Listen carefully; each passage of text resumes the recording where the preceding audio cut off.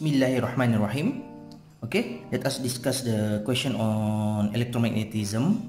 So the figure shows an electromagnet is used to hold up a metal ball.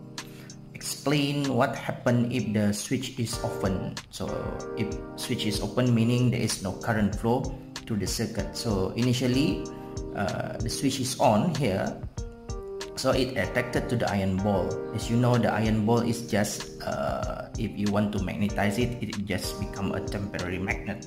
So what will happen there when the switch is open? So when the switch is open, the soft iron core will demagnetize. So the soft iron core will demagnetize. If this is demagnetized, it will not longer attract the iron ball. The iron ball will fall. Okay, so that's the first one.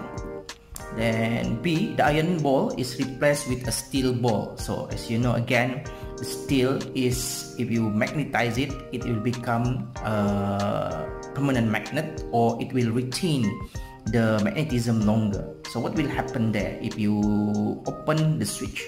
So when the switch is open, the ball still attached to it. So the steel ball is still attached to it, still attracted to it, maksudnya, as it will become permanent magnet, or as steel retain its magnetism longer than iron. So that's how you answer the question. So okay.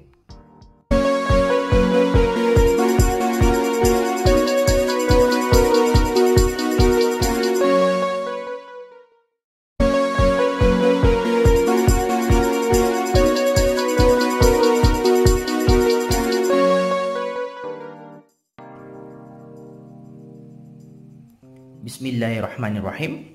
Okay, let us continue from the exercise 1. Okay, exercise 24.1. So this is question number 2. In the diagram, a permanent magnet is suspended from a spring. So it's a permanent magnet. So if you look at the diagram carefully, permanent magnet, spring, soft iron, there's a circuit there. So what will happen actually? So if the switch S is closed, the current will flow to the soft iron here, soft iron core here. So if you use the right hand grip rule, okay, for example, this is soft iron core, the right hand grip rule, okay, so this is the direction of the current. Direction of the current is from this diagram is downwards. So the thumb is represent the pole being induced, the north pole being induced. So again, from the diagram, the lower part of the soft iron core is induced north pole, whereas the upper part is induced south pole. Okay, so that's gonna to happen. Okay, when the switch S is closed, explain what happened to the permanent magnet. So again, if the upper part is induced south pole, so like pole will repel each other. Okay, this is south pole, this is south pole, they will repel each other. What happened to the spring? The spring will move upwards. Okay, it will move upwards. Why it move upwards? Because the force of repulsion.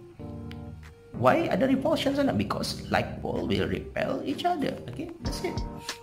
So how to answer this correctly? So the permanent magnet will move upwards. Okay, because the end of the soft iron nearer to the south pole of the magnet is induced a south pole, therefore repel each other, like pole repel each other. Okay, so B, when switch S is open, so the switch S is open, so there's no longer current flow through the circuit. Okay, so this will become demagnetized. Okay, explain what happened to the permanent magnet. So the permanent magnet will retain to its original position, or it will oscillate up and down due to the force of the spring. Okay, due to the force of the spring and gravity, it will oscillate up and down, but eventually it will stay at the same position, at the initial position. Okay, C, the terminal of the supply are reversed. So meaning the positive here terminal will become negative, the negative will become positive. Okay, the switch is closed, so this is reverse, the switch is closed. Explain what happened to the permanent magnet. So the magnet will attract to the soft iron core, because unlike pole will attract to each other. This will be induced north pole, whereas the lower part will become south pole. So here the north pole and the south pole of the permanent magnet will attract to each other. Okay. D. Suggest what could be done to make the permanent magnet vibrate up and down. So one method, we can change the supply from DC supply to AC supply. DC is direct current. Example, you can use battery, and to change it into alternating current. Okay, that's it. So again, kita lihat lagi balik. This is what will happen. Switch S is closed, current flow to the wire or the coil. Okay, the solenoid produce magnetic field. Okay, the soft iron core magnetize. Use right hand grip rule. The lower side of the iron induce north pole. The upper side will induce south pole. As like pole, south pole and south pole will repel each other. Okay.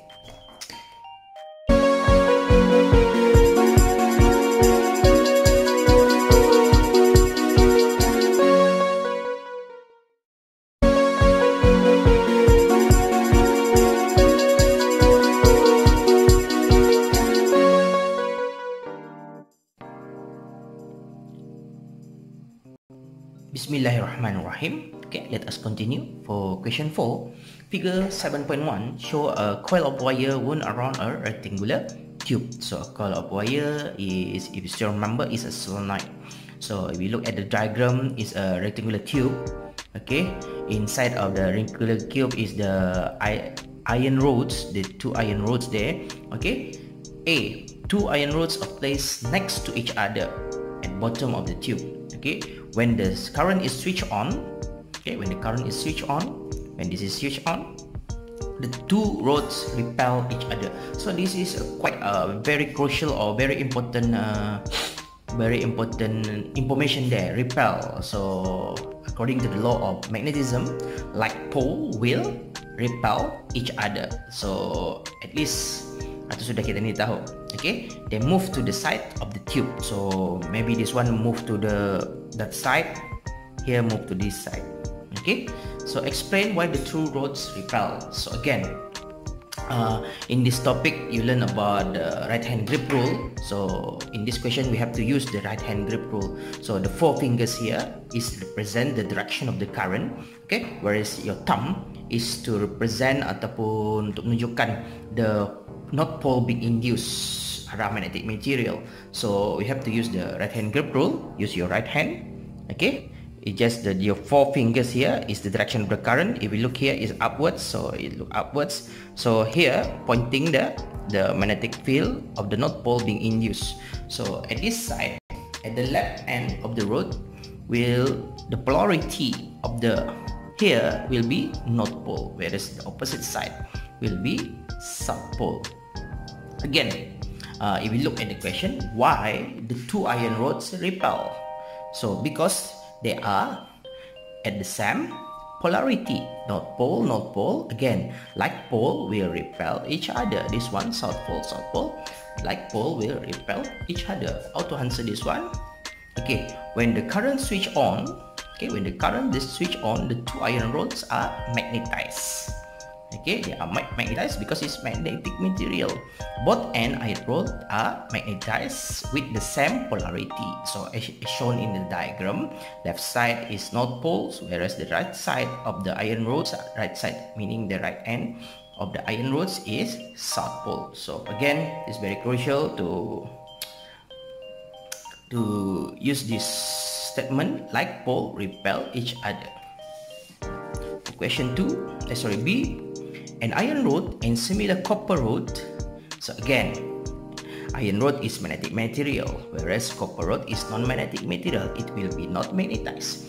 Are placed next to each other at the bottom of the tube. So the same experiment, they use iron rod and copper rod.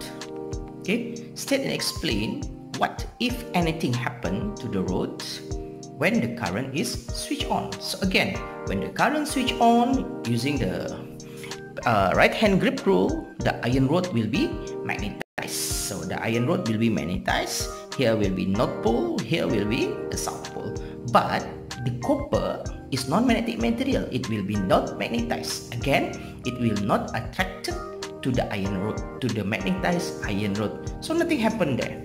So the iron rod and the copper rod will stay at the same position. Okay, so look at the answer sana. When the current is switched on, the iron is magnetized, but copper is not magnetized because it's not magnetic material. So both rods stay at rest, meaning remain at the same position. So you cannot see some attraction or repulsion forces there. So it's just stay stationary. Okay. So here this one tips to remember. So iron is magnetic material, so it is easily to magnetize. Whereas copper is non-magnetic material, so aluminium. Mana tahu soalannya kena ubah to aluminium. So aluminium is not magnetic material. So again, that one. So hopefully in this question you are asked to use the right hand grip rule to find the polarity of the magnet. Whereas electromagnetic material, then you are asked to some law of magnetism, like pole will repel each other, whereas unlike pole will attract to each other. Okay, and then magnetic material and non-magnetic material. That's it.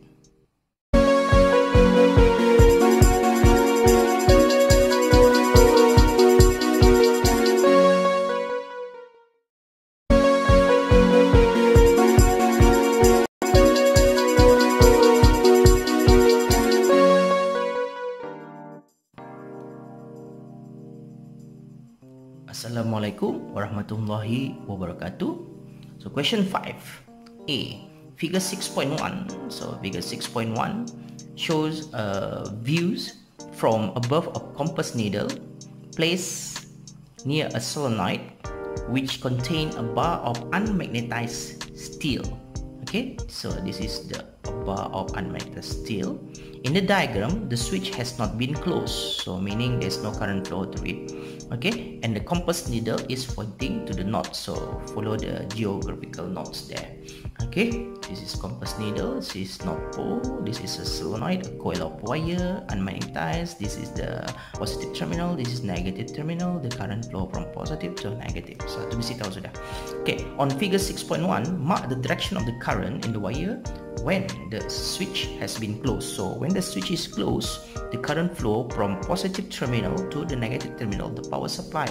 So you are asked to draw a mark the direction. So mark a direction with the arrow. Letak nampak sini. Okay, that's it. Number 2, draw the direction of the compass needle after the switch has been closed. So again, how to answer this one? You have to use the right hand grip rule. Right hand grip rule, the 4 fingers represent the direction of the current flow in a coil, in the wire. Okay, whereas your thumb is represent the north pole being induced on the unmagnetized steel. Okay, so if you look here, the current shows upwards. So ia macam pigang kamu apa namanya ni, unmagnetized steel atau kamu pegang. So ni ke atas, so arrow-nya ke atas, the direction of the current ke atas. So here is north pole, so north pole being induced here. Okay, so what will happen sana? What will happen to the compass needle? So this is north pole, so of course the north pole will attract to the south pole of the compass needle. Okay, so it will deflect or it will move here 90 degree to the left. Okay, as shown here. Okay, to the left. That's how you answer it. Okay, state what happened to the compass needle when the switch is open again. So when the switch is open again, so meaning there's no current flow to it. Okay, but remember, this is steel, this is not iron, this is steel. If you still remember the properties of steel under this topic, the steel, it can be permanent magnet or it can retain its magnetism longer compared to iron. Okay, so the direction of the compass needle, because the question asks you about the compass needle, the direction of the compass needle point to the left. Okay, remain the same. This is because, okay, This is because steel is permanently magnetized or retain its magnetism longer. So there must be some attraction here or repulsion to the North Pole and attraction to the South Pole of the compass needle here. Okay, so describe one method by which a magnetized steel bar could be demagnetized. So one method. So again, I'm using the question punya gambar supaya senang saja. Set up the apparatus as shown above, okay, but replacing the DC supply to the AC supply, because if you want to demagnetize, you have to use AC supply. Okay, with the AC supply flowing at all time, meaning on, setiap on, the off, the steel withdrawn slowly. Okay, the steel withdrawn slowly out along an east-west direction, okay, until the nail, sorry, this is nail kan, until the steel bar itu, okay, until the steel is far away from the solenoid. Okay, you can repeat this again and again until it is demagnetized. So that's it. If there is another question here, how do you know the steel is already demagnetized? So you have to test it. You test it, place it near the iron nail or magnetic material. If it's not attracted, so it is confirmed is lose its magnetism. Okay, so again, this is some tips. So for magnetize, we have to use DC supply. If you remember the video or the process is very simple. You just switch on a few seconds and off, it will be magnetized. Okay, just using this simple circuit, simple diagram here.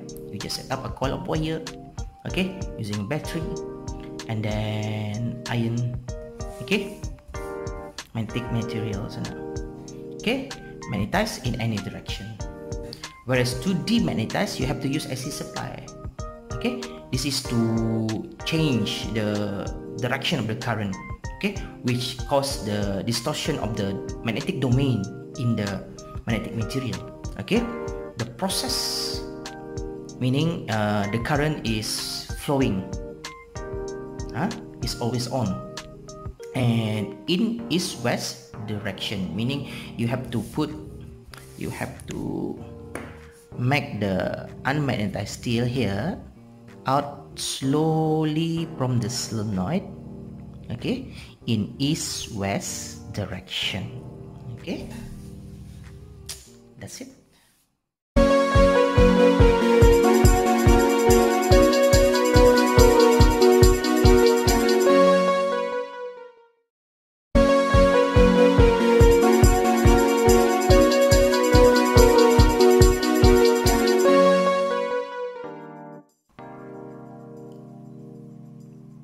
Bismillahirrahmanirrahim. So exercise 24.3. Figure shows a coil ABCD, rectangular coil there, ABCD, that can turn between the two poles of magnet. Bar metal paper clips support and pass current into and out of the coil. So you look at the figure here. This is current into to A, B, and pass here. Okay, to the current out the paper clip here. So this is the magnet north pole, this is the magnet south pole. State the direction of the force on the side AB and CD. If you look at the side AB here, so look at this diagram. So it's just a simple what do you call that? The question seemed to be complicated, but it's actually you can simplify the diagram using my diagram here. So north pole, again, to answer this one you have to use Fleming left hand rule. So Fleming left hand rule yang macam timbang, Fleming left hand rule. So father, mother, child. I got this from another video. This is very interesting. Father, mother, child. Father, F is force, M is magnetic field, C is the direction of the current. So from north pole to south pole, Okay, the current is here from A to B, so it is upwards. My thumb facing upwards, so the force is upwards on AB. If we look at CD, so again CD, the current is from right to left, so it's opposite. So again, using your left hand, okay, so the first finger is the force magnetic field from North Pole to South Pole. This is the direction of the current, whereas your thumb, which is forcing downwards, so meaning the force is downwards. So again, force on AB is upwards, force on CD is downwards. So explain the reason for your choice of the direction. So again, how to explain this one? You have to explain by using the Fleming left hand rule. So the first finger represents the direction of the magnetic field from North Pole to South Pole. The second finger is to show the direction of the current, the flow of the current in the wire, whereas the thumb is showing the force, the direction of the force. So from this diagram, as you can see, the force on AB is upwards, whereas the force on CD is downwards. So practice using your left hand. This is called Fleming left hand rule. Again, father, mother, child. Okay, force, magnetic field, current.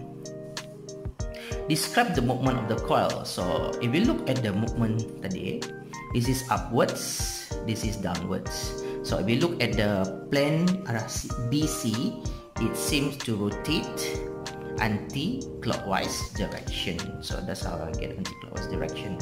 So D, when the coil is turned through 90 degree, so the coil is turned to 90 degree, so that AB is close to the North Pole, okay, of the magnet, state the direction of the force on the side AB of the coil.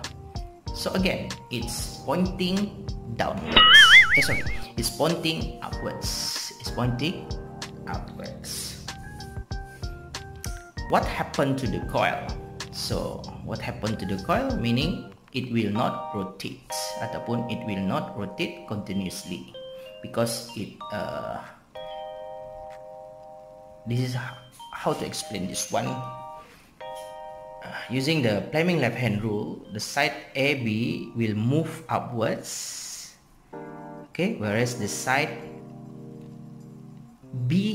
CD will move downwards up to 90 degree. This plane ABCD 90 degree, okay, then pass a little bit 90 degree. So side AB will move upwards, side CD will move downwards. So meaning it will stay there, okay, it will stay 90 degree. It will thus not move, rotate anti-clockwise continuously. Itu maksudnya. Okay, so again, practice using Fleming left hand rule sampai kamu paham apa